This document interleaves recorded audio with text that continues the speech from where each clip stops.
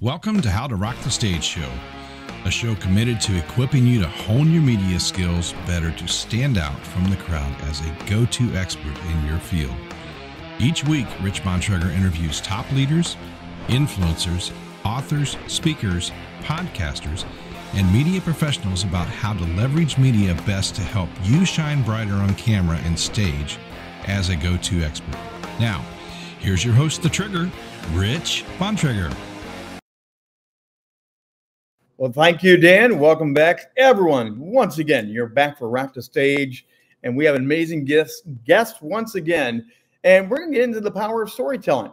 Now, we all love a good story. We all love a great movie. We all love a good yarn, but they're not just stories. They're stories for your business. They're stories to help you captivate your best client, to lure them in better, and of course, there's always a good adventure when you get into storytelling. We're going to get into that here today, so don't go anywhere for Rock the Stage. We do want to thank our sponsor, though, Audavita Studios. Audavita Studios has been helping and supporting the Rock the Stage with their amazing team. They help you produce and create your audio podcasts, your audio books, and then they help you drive it to the market and grow and reach your audience, connecting your voice to the world. That's the promise of Audavita Studios. Learn more at audavitastudios.com. That's audavita.com. And we do want to thank our newest sponsor coming on board, Suspiciously Convenient Productions. Learn more about them by Googling them. And if you have a media project, if you have a TV show you want to launch, if you have a movie production, they're the company you want to get to know. Thanks again to Suspiciously Convenient Productions for being a part of Rock the Stage. All right, the advertisements are out of the way. The fun is about ready to begin because we are going to go sailing today. Yes, we are. Say it, share it, and sell it with storytelling. And today's guest has sailed thousands of miles in search of stories, and he's found them. Today, as a business storytelling expert, he helps professionals, visionaries, and forward-thinking companies turn their messes into messages. Yes, I said that right, by the way. Please welcome speaker, author, and pretty good jazz guitarist, Dave Bricker, to Rock the Stage. Dave, great to see you again. Hey, Rich, good to see you too. Pleasure to be here. I just noticed my collar is not doing well. Do you ever have that happen when you get on camera?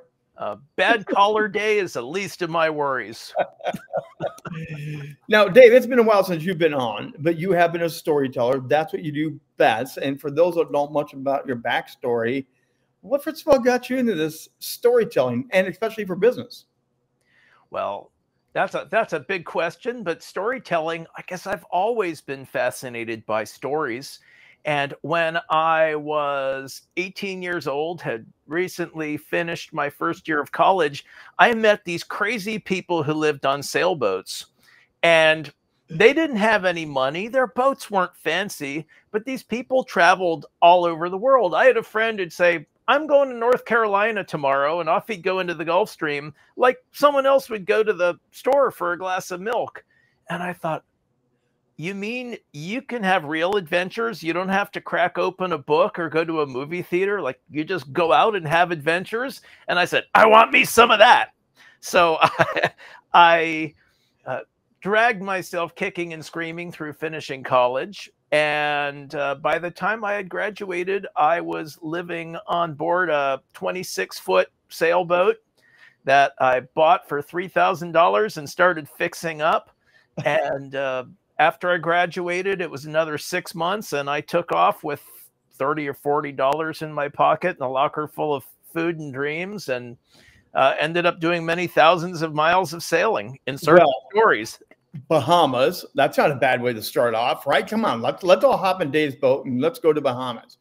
But you've also been around to Chesapeake Bay, up in my neck of the woods in the DC area. You've been to Gibraltar. Mm-hmm.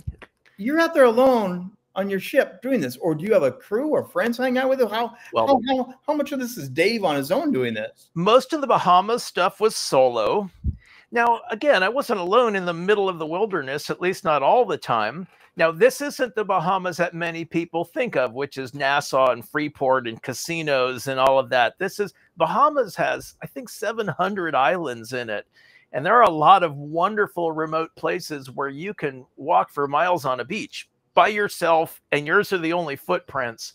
So that's a pretty amazing experience.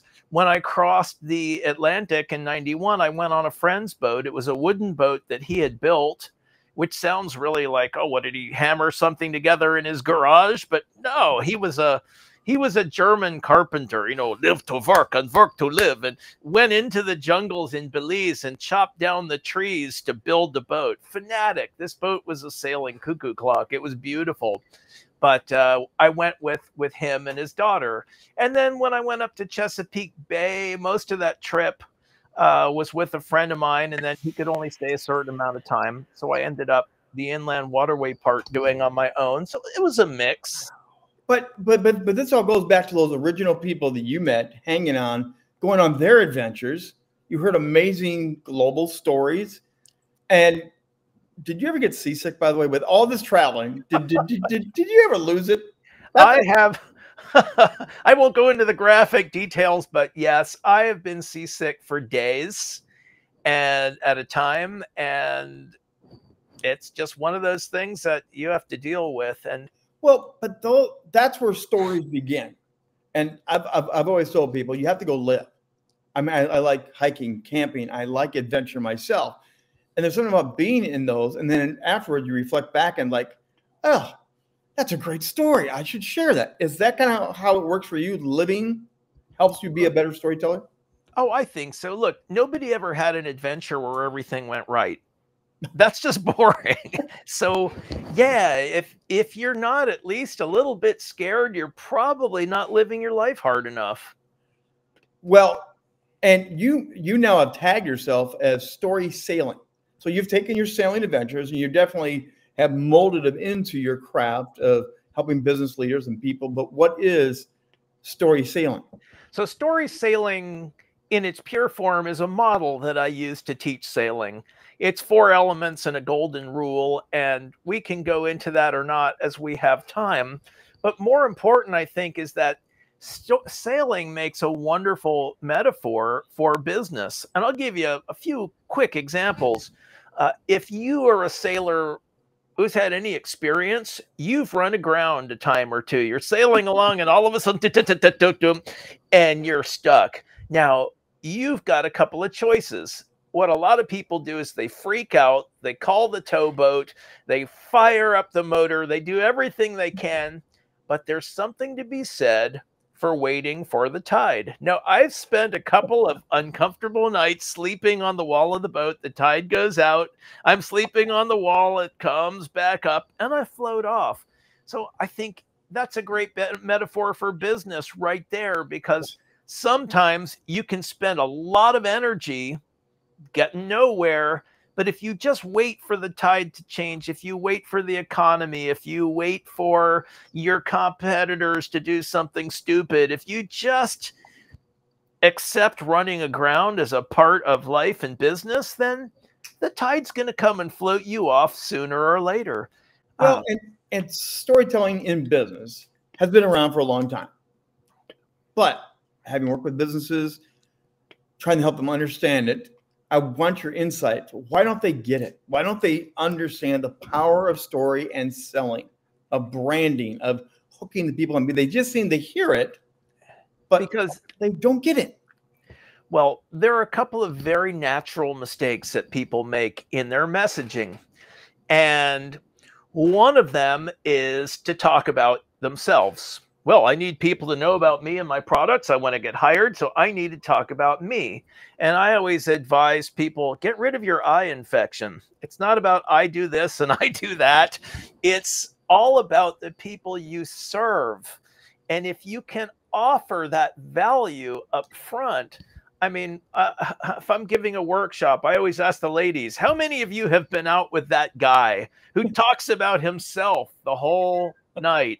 And you're just waiting for your girlfriend to call you with the phony emergency so you can excuse yourself from that first date. And they're all nodding their heads because, okay, some guy's trying to impress their date. That's natural, but we impress people by listening to them and understanding who they are, what they need, not by rambling about ourselves. That's just one big messaging mistake that people make. And the other one is people, and this is classic, people talk about the features and not the benefits. They talk about how many BTUs, how many square feet, how many horsepower, and they give lots of statistics and data. And you know what? Nobody cares. Nobody cares. Nobody cares at all about that. People don't even care about the price. If I told you I could make you $1 million tomorrow and it was only going to cost you $999.999, okay, let's do it. It's a free dollar, right? I mean, we have a colleague in NSA, Joel Block. He's got a wonderful quote: "Broke people make bail every day." And I wish I'd come up with that one. But if you offer that value, then price doesn't matter. People care. Stories are always about people. Golden rule of storytelling. Stories are always about people. If you're not talking about people, you're not telling stories. If you're not telling stories, you're not connecting. And if you're not connecting, you're not selling. To really come alive, what else do you need to be a great storyteller that is going to hook business people to pay attention and buy from you? Well, you need, first of all, let's backtrack one step and talk about this word buy, because the connotation is that people are going to spend money when they buy, that there's a commercial transaction. Okay, but if we are speakers or experts or authors, people need to buy our credibility. They need to buy that we are a trustworthy source of information. So there are different kinds of buying that happen. And some people are more money driven than other people, but we all want to deal with people we know, like, and trust. And that is a form of buying that's very important. The actual money transaction, I like to say the transaction comes after the sale. If someone hasn't bought who you are and what you have to offer and the idea that there's value there, they haven't offered you money yet. And if they haven't offered you money yet, you're not finished selling. Well, okay. So now back to your earlier point. How do you do that without doing I, and pat yourself on the back? How do you get them to know, like, and trust you without bragging about you? Well, vote yourself off the island, explore the world in a U-boat. You talk about them and their story, and you let them know that you understand what they need and what they're looking for. For example, I have a story that I begin with my keynote with, and I talk about being out at sea in a small boat and dodging some ships at night, and they can't see me, and it's cold and it's nasty out, and anyway, I won't do the whole story, but not too long into that story, before people start thinking, why is this guy up there talking about himself? I say, have you ever felt like that in your business? Like you're out there in these big seas, these massive opportunities are coming by, and they need what you have to offer, and they can't see you. They could run you over and not even know it. How are you going to get their attention? Now, instead of me telling my boating story, I'm telling a story that is a metaphor for the journey that everybody in the room is on. You flip the script. You tell your story about your audience, about your prospect. So is it okay to embellish your stories? Because I've heard people say, you can't over embellish, Rich. You're a storyteller, but sometimes you make up crap. Is it okay to make stuff up, to embellish for the right reason? I don't think anybody's accusing J.K. Rowling of making stuff up, right? Or Dan Brown. But the point is to serve the audience. Now, I have a sailing story in my sailing memoir where I go through the islands of the northern Bahamas, the Abacos, one by one. And I take you to this island and I describe what it's like, and I take you to the next one.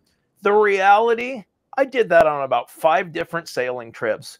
But why would I make my reader go through all of that anchoring? All I'm doing is diluting their experience. Do they really care if I'm honoring the historical record? It's not an autobiography where I have to delineate every fact. It's a memoir. Let me take my reader on a journey. Let me take the people in the audience on a journey. And if they say, wow, were you really alone when you did that sailing crossing with the cruise ships? Like, well, no, actually, I had a lady friend with me, and she was pretty scared, but it doesn't help the story. I'm not there to document the facts. I'm there to make the audience think, feel, and experience something new. So how do business leaders, marketing, CEOs, because honestly, I've heard a lot of CEOs get on stage. They're not great storytellers. So Dave, what can we do to help them become better sailing storytellers? How can we help them here today? Well, look, I think of storytelling as having three elements. One is what to say. And for those leaders who are not great writers or messengers, then get some help writing the words. Because if you just sit down and you have not studied persuasive or engaging writing, it's a wonderful journey to be on, but it's not for everybody. Then you hire a speechwriter. Number two is we've got what to say. Then there's how to say it. And you and I are speakers. We're members of National Speakers Association. We study that art of oratory. And there are these times where we're speeding up and our pitch is going higher because we want to convey that we're freaking out. Yep. And then there are times when we slow things down and we pause and we lower our volume. And understanding how to use our dynamics, anybody can learn that, but it requires training. It's not natural. And yet so many speakers use their FM radio DJ voice all the time. They never slow down. They never speed up. They never change their pitch, their tone, their volume, their intensity. And after a while, the audience is hearing, it's like the old Charlie Brown cartoons. Yes. And then the third one is why they'll buy it. Again, buying doesn't necessarily mean why they'll spend money on it, but why will they buy your message? Why are they going to say, I really like what Rich had to say, and because of that, I'm going to change my work habits or hire a coach or invest in this or that resource. It's, I like to say lecturers give information, speakers deliver transformation. And so let me go there, because one of the worst things I hear is high-level companies talking about their products or services, and they say, let me show you the numbers. And they start talking about the numbers and the data, the numbers and the data. Yes, we want some facts. But people without a story to go with the data, no one really cares. Am I correct on that, or am I out to lunch on that? Well, just look at politics today. I mean, how many people are interested in facts? Don't bother me with facts. I've got my mind made up. It's that, why should I try it if I already know I don't like it mentality. And I don't need to get political on one side or the other. I don't care what you believe, as long as your beliefs are well founded and you're not just following the red team or the blue team blindly. Well, how do you help people in the business world get off the numbers? Quit doing the clicker and the clicker and the clicker, because storytelling is me stepping out, connecting with the audience, taking them on that mental, emotional roller coaster you were talking about, and then I have them in the palm of my hand. How do you help them raise the story, get to the person, and pull them in deeper and have it stick? Because the stickiness is what really matters now. Well, it comes with some of the techniques that you're used to when you craft a speech. Maybe you open with some questions, provocative questions that immediately ask the audience, how do you feel about this? Imagine if you could do that and you bring them into a story, right? Because all of a sudden you're asking them to contemplate their relationship to a certain narrative. Mm-hmm. Okay, that's engagement. Now, you can give numbers, but those numbers have to be meaningful numbers. I can go blah, blah, blah about education in the United States. When I say, did you know that 1 in 5 people in the United States read below a 5th grade level? That's a startling statistic. It's more than just data, because you're thinking, wow, these are the people who are calculating my price at the checkout counter. These are the people who my children are meeting and interacting with. These are the people running the country. These are the people voting. And I mean,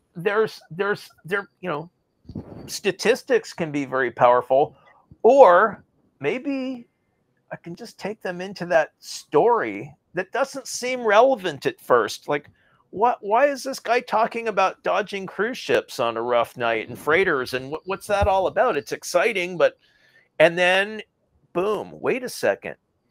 It's about you. You're out there on that metaphorical ocean, dodging those big obstacles, and you have to navigate. You have to learn to trust your compass when the navigational equipment is confusing. You have to learn lessons like sometimes you have to take sail down when you're, to go faster, not up. There's all of these, right? So I know I'm blending things and not directly answering your question, but how do you get people to become more persuasive and more influential? You teach them these basic principles of what to say, how to say it, and why they'll buy it. How do you do all this without sounding like you're just a sales pitch person? I mean, that's the other flip side on it. There are those that have the silver tongue. They know they can sell you anything. Paint a board. I can sell this board to you, Dave. I know you need this board. I love that question, because I'm probably one of the most sales averse people you've ever met. And as soon as I feel like you're selling to me, there's this wall that goes up. It's like, come on, do you think I'm stupid? And I think there's this term that's come to light lately. It's servant leadership. And what you do if you want to sell, you offer people value with the knowledge that some of them are going to say, thanks, that was great, and you're never going to see them again. And some of them are not going to understand the value of what you're offering. But some of them, the right ones, are going to say, wow, I never thought about storytelling or speaking or leadership or employee retention or whatever that way. And I'd like some more of that. How do I engage you? How do we get together? And if instead of saying, click my buy button, which we get these emails, hi, you look like you be a perfect candidate for franchise ownership. Yeah, hit the button. What gave you that idea? The fact that I love running my businesses. I mean, anyway, so we get that. Or do you need app development? Like these kind of sawed off shotgun marketing techniques. Mm-hmm. But And even lately, the ones where someone says, why don't you book a strategy call at no cost? And it's like, I get it. It's hard not to sound salesy, but I mean, I do strategy calls and I make a promise. I promise not to sell you anything unless you ask me about a program I offer. I'm there to serve the people who I would like to become my customers, and you give enough so that people are interested in reciprocity. That's also a natural impulse. So what do you do with the call to action side? You get storytelling. You do want them to act. Say it, share it, sell it. That's what the title of the show was here today. So there is a call to action, but the storyteller threads a fine line, don't they, between becoming the pushy seller, smash the button, buy it now. So how do you land the plane with a call to action that doesn't make it sound like I just hooked a fish, I'm reeling you in now? Well, there are a number of ways. One is to say, okay, you've been to my free program. Are you interested in exploring more? Here's the link. Sign up for the class, or jump on a call with me. Now, if they're interested in exploring more, you've already given them value. Now, what I don't like to do, and I've seen too many people do this, is like, okay, you've experienced this. Now, are you going to stop here? Are you going to make an investment in your future? Because for a limited time only, this class is normally, $99.97, and today you can get it for only $49.97. But don't wait, because our price is going, like that kind of stuff. Right. Yeah. Drives me crazy, because first of all, we already know that there's $5,000 in artificial value built into that offer to begin with. And they're the the offer stacking technique. Well, you not only get the $29.97 class, but you get the book not available in any store. It's normally $297, but it's included, and you get the calls, and you get this is a $396,000 value, yours for only $997. But wait, there's more. We operators are standing by to take your call. But that's what people are fearing more than anything else now. They are fearing that whole snake pit that you just described so well. But again, we have to say it. We have to state what we're doing, how we're doing it, why it will value you. You need to share it in a way that does attract people. But that selling point, I think, is where it gets sticky. People will check out. When you turn the sales pitch person, you've lost that personal connection. Yeah, and I think you can't go into the sales pitch, but you can also, for example, if there's a workshop, a free workshop I give, and I tell people at the end of this workshop, I'm going to make an offer. It's going to take me about 15 seconds. And if you're interested, great. And if you're not, I don't believe in being a pushy salesperson. Mm-hmm. And during that workshop, I'm being transparent, I give everything I can to the people who attend, and I hope that they're going to want more. And if they do, great. And if they don't, they're not a good fit. And I think I don't think there's any problem in selling. We all have to sell to make a living. Anybody who's put a child to bed is selling. Anyone who's tried to get the dog to get into the bathtub is selling.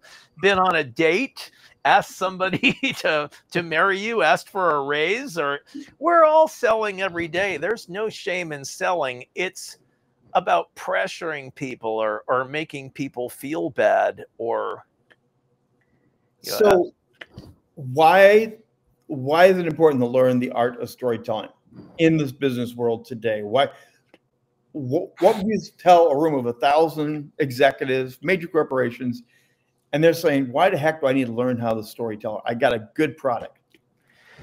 Because the good product is cost of entry. So what? If you don't have a good product, you shouldn't even be in business. But there are a lot of people out there who don't know about your product or don't understand what's superior about it or how it's relevant to them.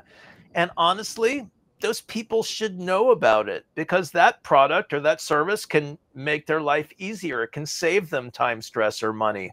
So get that message in front of them. But if you annoy them, they're going to lose interest in the product.